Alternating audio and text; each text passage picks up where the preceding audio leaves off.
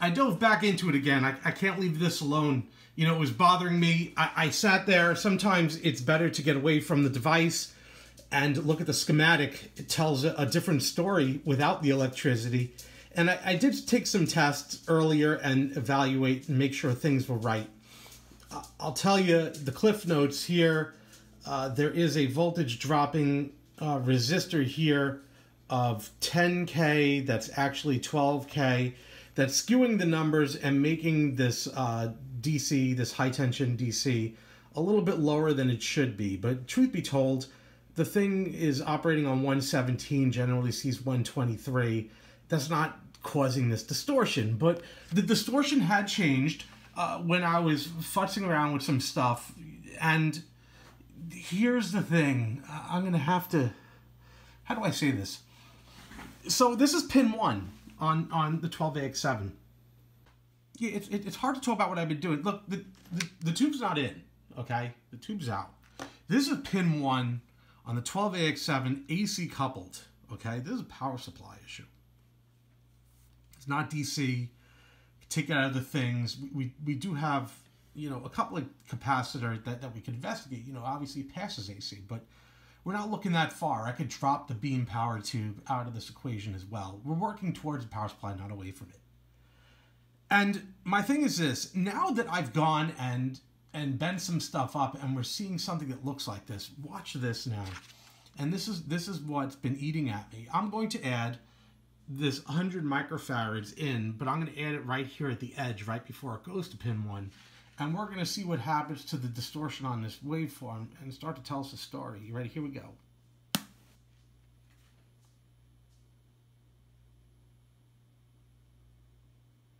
Took a second to charge up. When you look at it,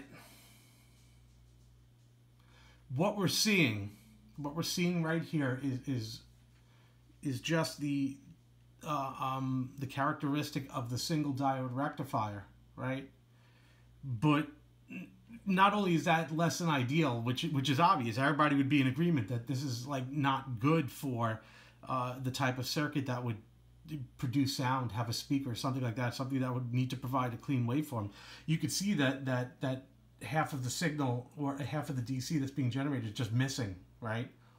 Something that it's not really well expressed with the inadequate filtering, but you know, I had that filtering and you could see that, right?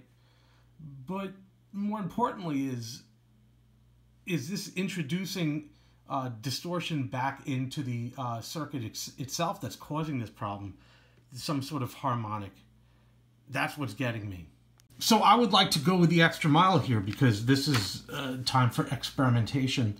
What I'd like to see is, ideally, I'd like to say that I have a power supply that I could readily just hook up to this, deactivate that circuit, and pump in the 139 volts at 50 milliamps directly into the circuit, shut down everything, and see if this distortion just goes away, because this is very strange, and whatever strangeness it is, it's being exacerbated by this poor rectification of DC. But I have now, kicking it up a notch, you know, a bridge rectifier that I would like to now throw in here and replace the one that I just upgraded, and see if we could not only change the characteristics of the DC, but now we're not talking about DC. Remember, this is AC coupled. This is what I expect to see improve, because maybe this would clean up now as something that is radiating out of this transformer into the power supply, right? This is like some sort of electromagnetic radiation. And if you're wondering at this point if I'm completely off the reservation here about everything being in such close proximity that is actually radiating garbage back into the circuit as a signal onto the line and being fed into the input right here on pin 1, yeah, you're right. I'm going off the reservation here by doing this, but this is what I'm doing. So I've wired in the bridge rectifier. For those who are wondering if this is safe, I'm not running 120 volts through here, obviously.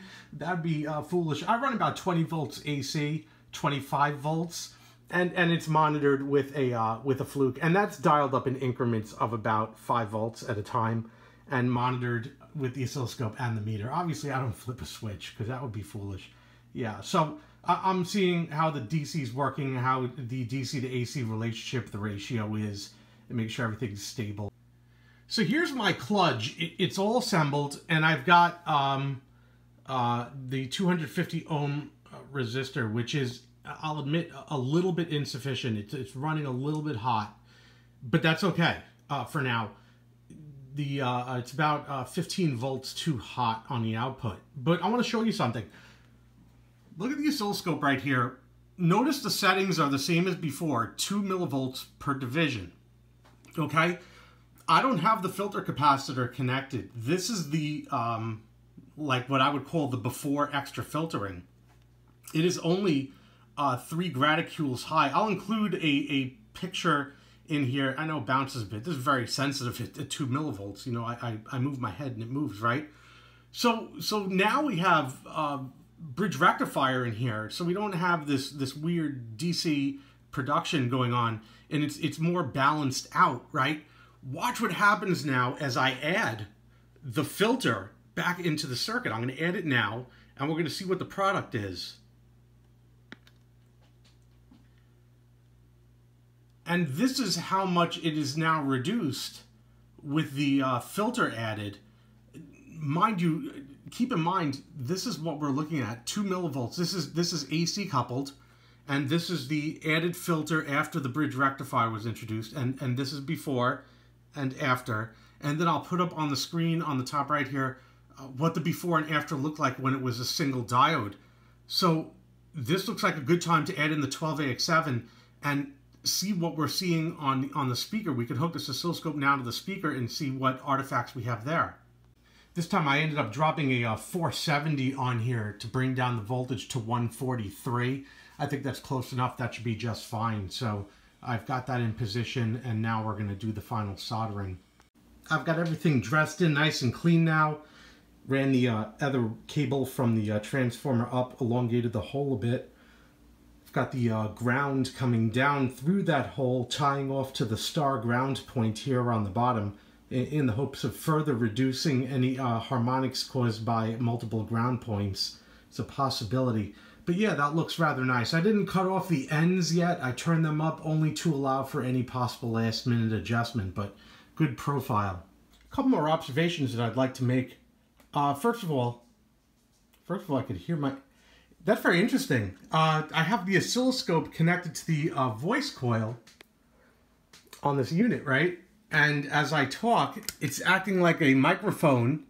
Wow, check this out. It's acting like a microphone, and the electricity generated from the voice coil can be seen on the oscilloscope in this setting. Very surprising, very cool indeed.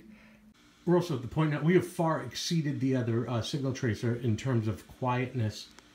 This one, I got to stick my ear up against the speaker to hear any hum.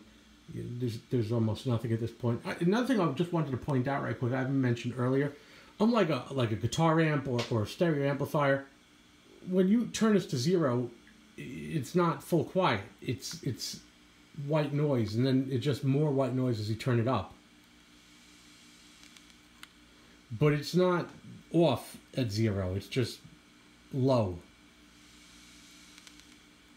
So there's always a degree of signal coming through, and it has to do with the way the 12AX7 circuitry is designed in this. There's always some sort of feedback going into this unit, so it's also worth pointing out that it's not ever going to be dead quiet. Another observation I had is when I put this back into the case and got it all back together and started going to the next portion of testing, everything got really loud again. There was a new hum was introduced, and I was scratching my head, and I'm like, what am I doing wrong? Because it hadn't occurred to me, and I'm not kicking myself for this, because the entire time I've been working with this unit, it's been hooked to the oscilloscope. It had a ground reference, you know, because this thing is a floating ground. There's nothing connected to it. It's a 2-prong plug, you know, back then. And I got some stuff I was testing here, but it's a 2-prong plug. There's nothing connected to it, and there's no ground reference on this thing. In testing it, while it was connected to the oscilloscope, I had the probe was tied to the probe's ground, and that was it, right? But it was in fact the oscilloscope itself that was providing the ground reference when the ground of the oscilloscope was connected to the chassis. When this was removed, the device would come extremely loud as there was no ground connected to it. So what I did just to test this was I've connected the thing in the usual fashion, but I've connected a separate connection here to earth, right? And I'm going to disconnect it so we could hear the difference. We hear the hum, right? Because now there's floating ground. Now I'm going to connect the ground again. So there we go. There's that mystery. Obviously, when you use this device, you know, it's obviously going to be connected to a device under test, and that device is going to be connected with this ground strap. That's what it's there for. So, yeah, I'm going to keep that in mind for as I continue on with this testing event.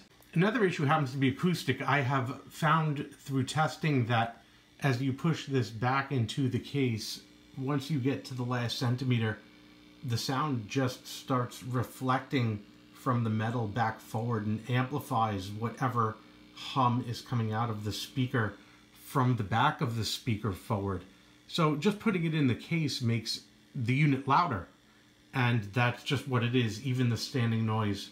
This concludes the work on the IT-12. I've done as much upgrades as I can to mitigate the problems with the design in such a small package with the power transformer in such close proximity to the 12AX7. It has such unbelievable high gain in both stages. It pulls in everything. It is what it is, and this is what it does. It's not a ST70. It's not a high-fidelity power amplifier. This is it. We're done. Thanks for watching.